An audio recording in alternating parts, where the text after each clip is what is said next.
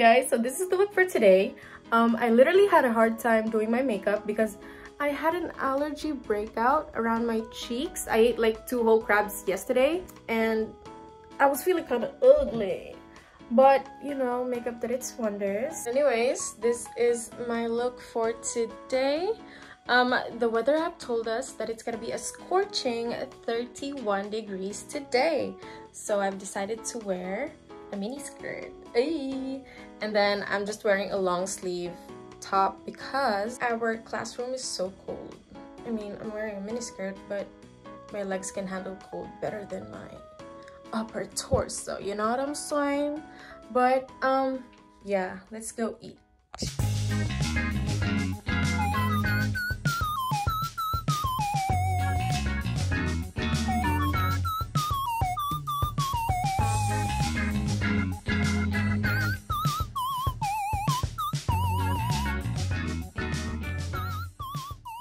Hello, so our breakfast for today is sisig. I don't know what gulay this is, and OJ na may halong tubig. I'm going to school today and I only have a 2-hour class, pero kailangan ko pa rin pumunta dun sa school kasi magma-mask fit testing ako para dun sa placement namin. And then I'm gonna do a bunch of other stuff for school and I'm gonna tag you along with me, guys, na naman. Yeah. Also, I'm in my 3rd week of uni, so that's cool. I feel like I'm gonna film whole duration of our uni. Each week, magkaroon ako ng isang video per week. Per semester, we have 12 weeks of school. And then, yeah, I'm gonna do a follow-up each week kung ano nang nangyari sa nursing life ko. So like, wow, that's so amazing. Hindi ako nakapag-film nung first week namin kasi I was too shy. Diba, first week pa, so like, para kung tanga mag-video dun sa in the room. At least ngayon, para pa rin akong tanga mag-video inside the room. But at least, kilala ko na yung mga ano ko, the people around my table. So, but I'm not really sure if I can do it kasi I have classes. And then I also have to work. And then I have to study, syempre. Tapos mag-edit pa ako ng video. Tapos mag-film pa ako ng video. Oh my gosh, all in one. Girl! Girl! Ano bang pinaglaban ko? Pero, you know, it makes me happy. So, you do what makes you happy. Pero not to the point na ma-burnout na kayo. Kasi ako, it's just the beginning for me. I don't know what's to come, but I'm looking forward to it. Ay, ay, ay.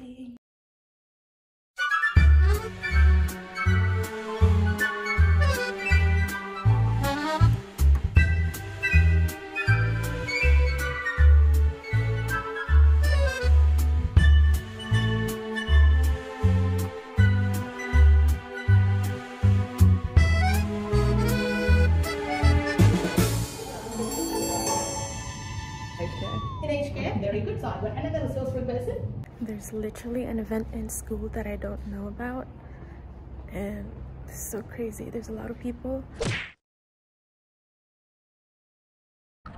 Alright, so kakauwi ko lang sa bahay. I was only in class for 2 hours. Tapos wala, umuwi agad ako. May plano kasi sana akong mag-ano, yung mask fit testing. Kaso, sabi nila na that I have to receive an email from them. Si may link from the email na isasend nila. So, wala, umuwi na lang ako. Mag-mask fit test sana ako. Mag-children's check. Di ko nadala yung documents ko. I have to have 4 documents. Yung mga ID, yung mga proof of identity, mga ganun. So, umuwi na lang ako tomorrow. I'm just gonna do that tomorrow. Hello, CEO of Procrastinating. But, yeah, I'm gonna do that tomorrow. Probably just gonna do chores ngayon. So, yeah.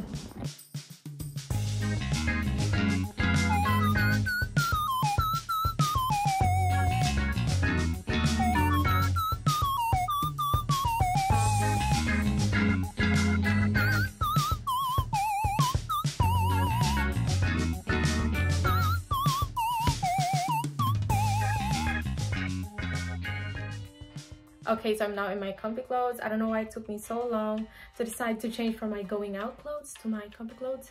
But here I am now, and I'm just gonna finish doing all my chores. I still have to kuha all of my clothes that I hung yesterday. Kasi nag-laundry din ako yesterday. But, yeah, after that, kakain siguro ako. Tapos today,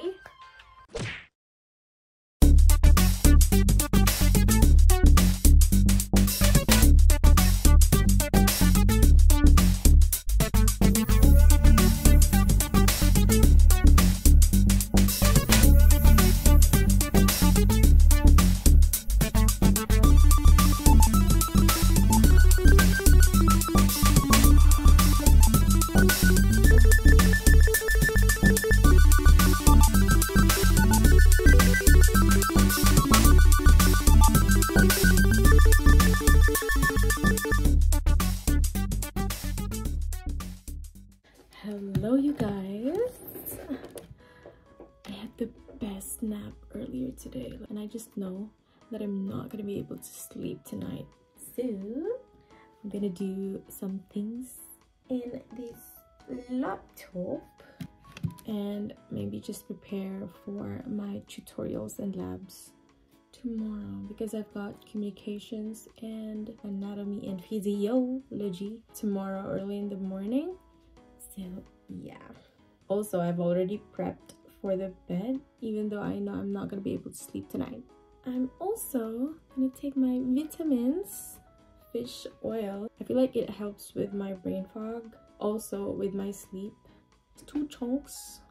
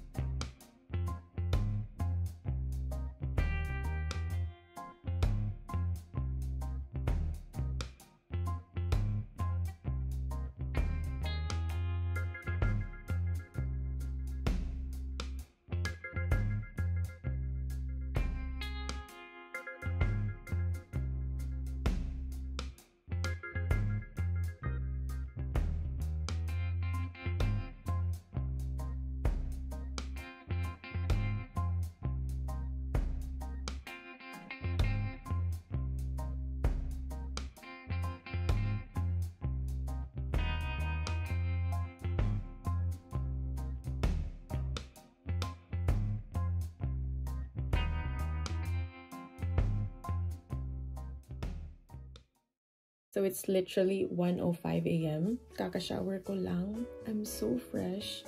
I did my everything shower. So nag-shave ako sa face ko before pre-shower.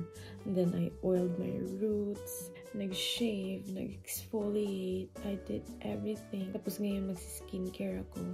I did everything. Pero alam nyo kung ano yung hindi ko nagawa?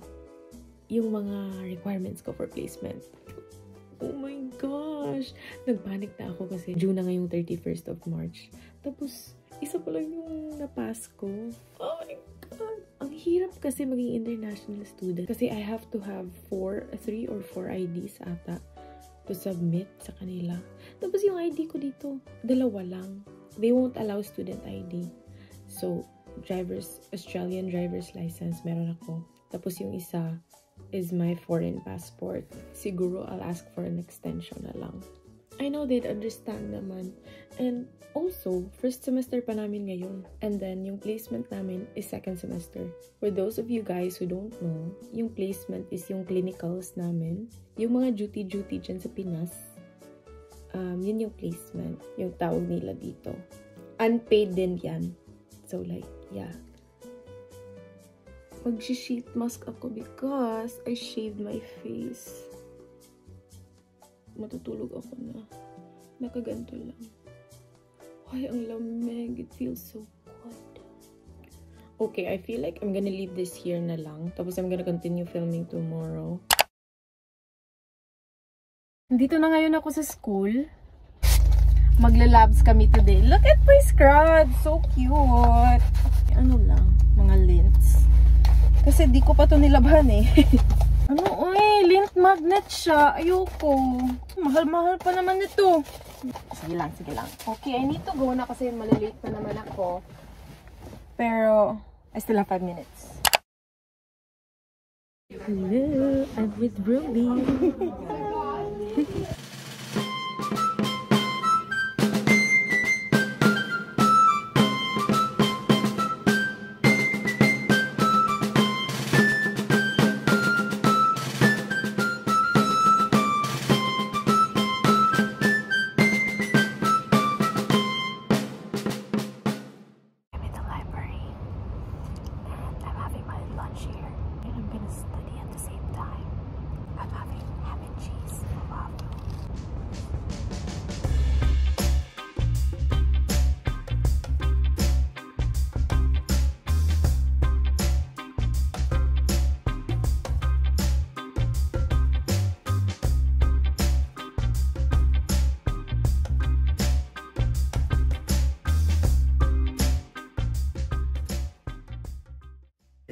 Ang sakit ng likod ko. Nagano kami kanina, nag-vital signs. I already know that kasi nag-nursing ako in the Philippines as I mentioned in my previous video. If you haven't watched that already, you go watch it! What are you doing? Before I go, in 10 to 20 minutes, aalis na ako dito. Before I go, I wanna have, what's in my bag. Pero this is not an everyday bag sa school.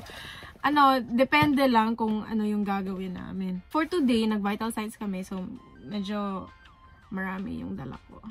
So, let's start off with this bag. Galing to sa Kmart. Wala siyang zipper. Hindi siya ma-close dito sa taas. Tapos, ang dami niyang ma-fit inside. Like, ganito siya kalaki. And, it's pink. It's yung wallet ko, of course. Itong wallet na to, this is from Kmart as well. And then, next one is yung pencil case ko. Weehee! I have my highlighter dito. My blue ball pen. Inside, my A7 na pocket notebook. I have my calculator. And then, alam niyo na kung anong inside the pencil case. Next is this pouch. I think this is from Kmart din. My, of course, glasses. Super gamit na gamit to nung biomed pa ako. But, ngayon na nag-nursing na ako, parang wala na siyang ano. Pero I like it because it's pink yung dito niya. And then, my pink stethoscope. Bigay ito ni Mommy. Thanks, Mommy! Ay, baliktad. Hello, hello, baby, gonna hear that. And then, the last thing in my bag is blood pressure monitor. Ang fun ng eksena namin kanina. Nag-take kami ng blood pressure ng mannequin. So cool! Anyways, next is this pouch na galing din sa Kmart. Yung laman nito, mga pampaganda. Let's open it. My lipstick, Maybelline. Revlon ko na lip liner. Ito yung lip combo ko ngayon. Bath and Body spray. 1,000 Wishes. Yung AirPods toothpick. Parang ganun. And then my Maybelline Fit Me powder. May makeup brush pa nga ako dito. And then my mini na hairbrush din ako. Eye drops. Ang dami. Another oral hygiene thing. Floss siya. Lipstick from Revlon. Gusto ko din to siya. Last but not the least, yung Lovely by Sarah Jessica Parker. Ang bango-bango nito, guys. Amoy mayaman. Arms! So, that's everything in this tiny pouch. Of course, a laptop. Nandito yung mga chargers and wires ko. And one big notebook for all 4 of my subjects. Alam nyo guys, ito pa yung gamit ko nung biomed. Di talaga to nagamit kasi I wasn't keen on taking notes nung biomed times ko. So like, yeah. Ngayon marami na siyang laman. So it's useful na. Dito mawawala. Drinking chocolate. And coffee, of course. Yun lang. That's everything inside my bag, guys. Siguro hanggang dito na lang ako, guys. I'm gonna end this video. And next time na naman, next week na naman. So, yeah, thank you guys so much for watching and I will see you on my next video.